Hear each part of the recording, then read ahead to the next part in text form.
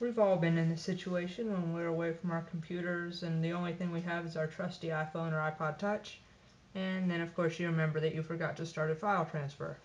Well, luckily for us, there's a wonderful application in the iTunes App Store that is called Mocha VNC. The full version is $5.99 and it's got just a couple different features, and the light version is free, of course, and it's just missing a couple of the vital features.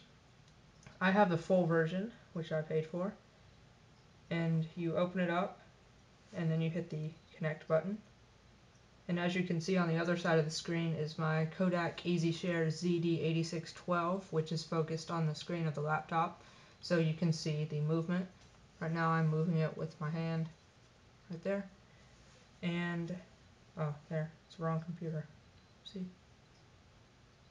Menu, disconnect. Menu, edit connections, I'll add another one.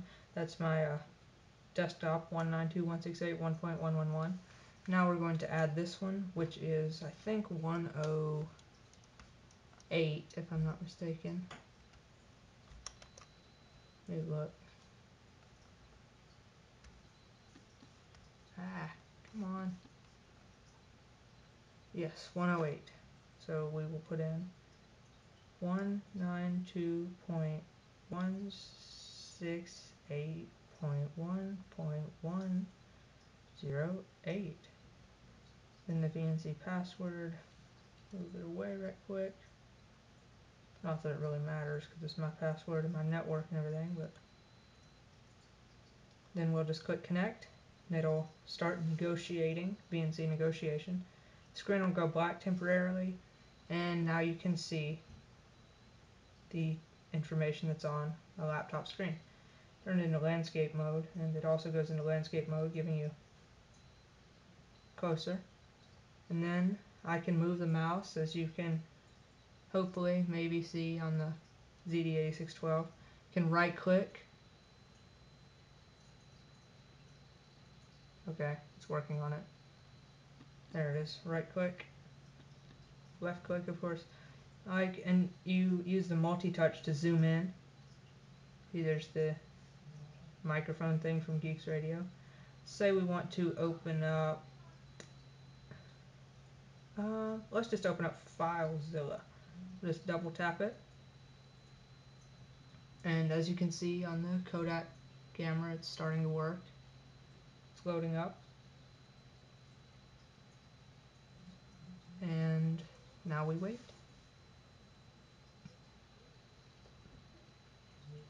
This computer's not usually this slow, it's just, I think, oh, there it is. Yay, it loaded. Awesomeness. Now we can do everything that we could on the normal computer. Think I will now connect to my, let's just connect to BB Tech Help FTP site.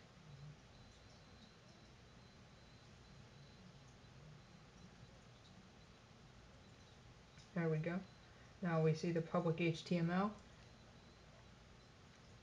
content. You might be asking why I'm doing this, and it's just strictly to show you how this works and how cool it is. I could just be showing you the plain old desktop, but that wouldn't be any good, so I'm just showing you some of the cool features that Mocha VNC has to offer. Then I can just click the X up here. It also has this little mouse offset feature which you can use if it's taking too long. There we go. Or if it's off center. Sorry, bumped the camera there. Then we can zoom back out. And it has full keyboard. First button here is a standard QWERTY keyboard. Then we'll hit the world thingy. There's the emoji. And Control and Alt are on this keyboard. Then the second keyboard is kind of like a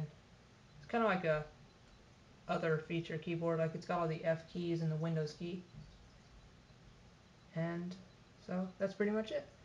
This is Mocha VNC. It's an iPhone application that is $6, $5.99 for the full version, and the light version is free. It allows you to connect from your iPod or iPhone from pretty much anywhere in the world, as long as you have the server running and you have the IP address.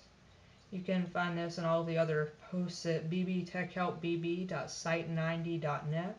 where I post all the text versions, and I've been using Twitter a lot lately just for random things. That's twitter.com/bbwindowshelpbb. And I have a bunch of different reviews coming soon, so keep a lookout for those. Thanks for watching, and hope this review has helped you. Bye.